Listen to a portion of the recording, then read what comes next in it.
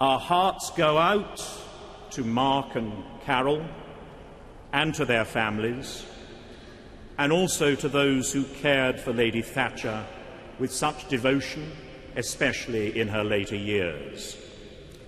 One thing that everyone has noted is the courtesy and personal kindness which she showed to those who worked for her, as well as her capacity to reach out to the young and often also to those who were not, in the world's eyes, important.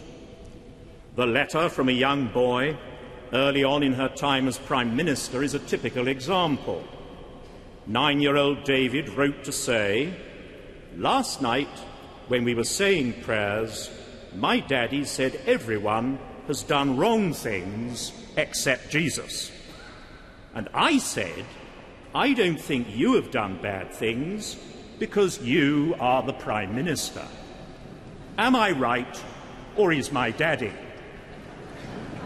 Now, perhaps the most remarkable thing is that the Prime Minister replied in her own hand in a very straightforward letter which took the question seriously.